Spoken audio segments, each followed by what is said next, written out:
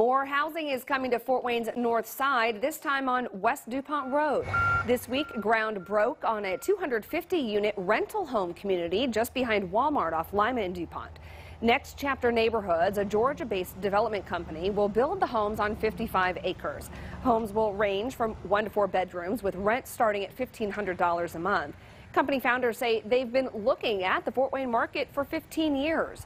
While the development will add options to a sparse local housing market, some neighbors have their concerns. Sometimes I'll stand out here 5 minutes just to be able to get my mail. Cars just zoom by here.